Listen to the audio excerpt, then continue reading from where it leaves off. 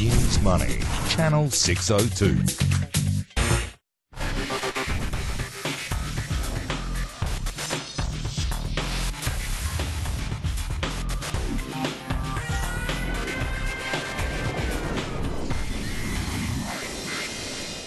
Welcome to Business Success. I'm Chloe James. Some of the most successful businesses are born when those who have earned their stripes in the corporate sector have decided to go it alone, finding freedom and fulfillment in being their own boss. Tonight's first guest was one of the original forces at global CRM giant Salesforce, joining as employee, wait for it, number 11. There are now about 25,000. In his 9 years of the business, he built the original billing system and held a variety of executive roles in technology, marketing and strategy organisation. With more than 30 years leadership experience across financial services, product development and innovation, Carolyn Colley has a rare and intimate understanding of how companies need to pivot and accommodate the evolution of customer demands and market trends. She's here to give us the scoop. So, before we speak to my guests, a quick catch-up on today's business and economic news. It's all about reporting at this time of year. Seven Group's full-year profits sliding over 77% to $44.5 million, weighed down by an over $245 million hit from its share of Seven West Media's near $1 billion impairments.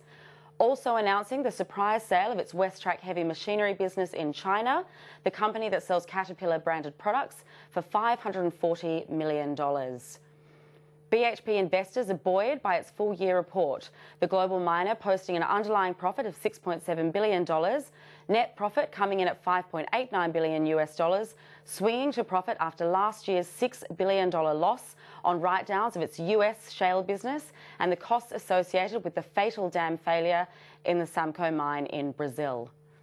Western Area's full-year net profit more than doubling to over $19 million. Sales revenue also higher with a strong free cash flow generation and a debt-free balance sheet. Tien Tzuo is widely recognised as one of the world's software-as-a-service thought leaders, founding his company Zuora in 2007. Tien has built not only one of the fastest growing SaaS companies, he's also evangelised the shift to subscription-based business models, coining the subscription economy. Welcome, Tien, to Business Success.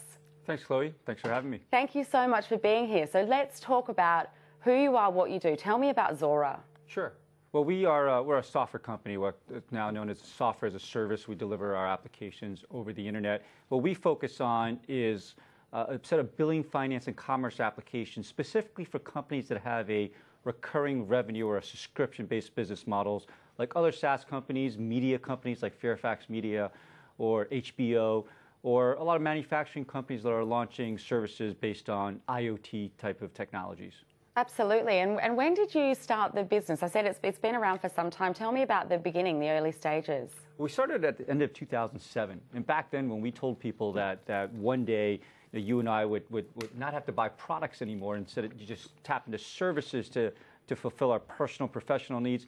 People weren't quite sure this was going to happen, but now here in 2017, with services like Uber, services like Spotify, like Netflix, like Salesforce.com and Google, people really do see that the subscription-based business model is the wave of the future. I mean, it absolutely is. Uber, amazing example. Airbnb, I think of all the things that I subscribe to.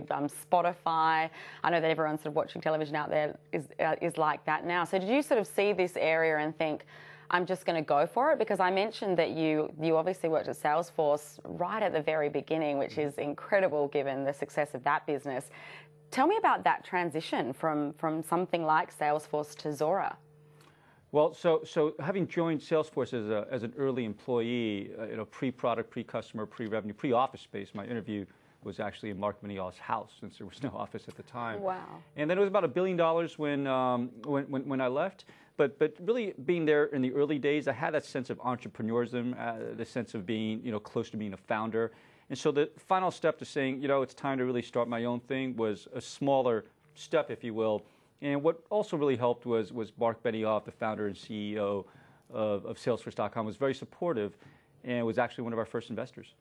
That's really interesting. So you've got investment obviously from the big business that you worked for. I think a lot of the founders I speak to, it's quite interesting. They often do come from, quite this corporate background that we're talking about, and then they sort of start their own thing. This has been your experience?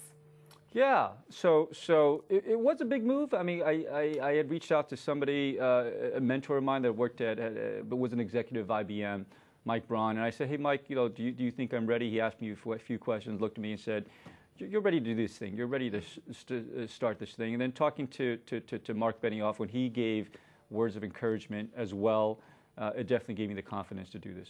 What does it take to be ready, Tien? What does it take, do you think, as an entrepreneur to really go for it with your idea? If we're sort of thinking about giving advice to people watching the show tonight. If I try to boil it down, it really came down to three things, right?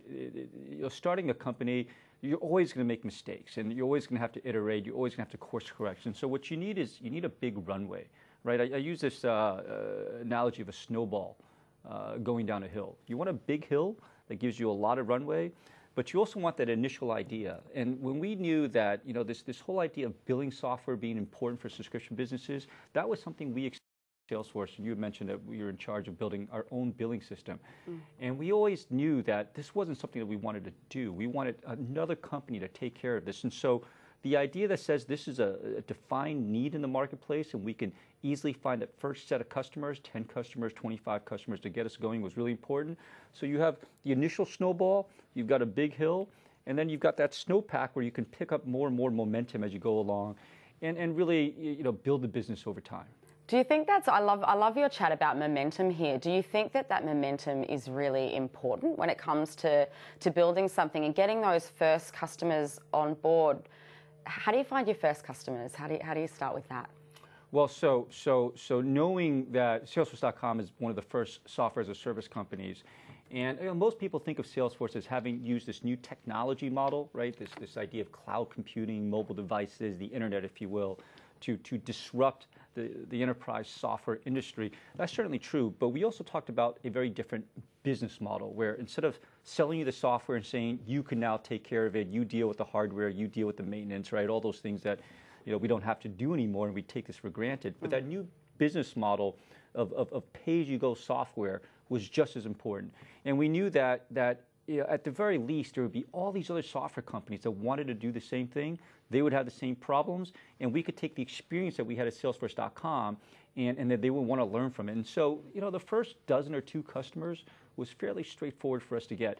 But now, 10 years later, we've got, not just Zendesk and Box and Marketo and these other software companies, but we have customers such as General Motors, such as Ford, such as Caterpillar, such as HBO, such as the Wall Street Journal. And so you can take those early successes and really build on it as you acquire more and more customers and expand your marketplace. Well, you've absolutely expanded it, and it's an American-founded company. You're in Australia. I'd love to talk a little bit about bringing a global business down under. Tell me about that experience and how you lead when you're based in San Fran as you are. Yeah, so I would say that having helped Salesforce.com do a lot of their international expansion, around that 2004, 2008 timeframe, we think that companies are often sort of bounded by their views of geography.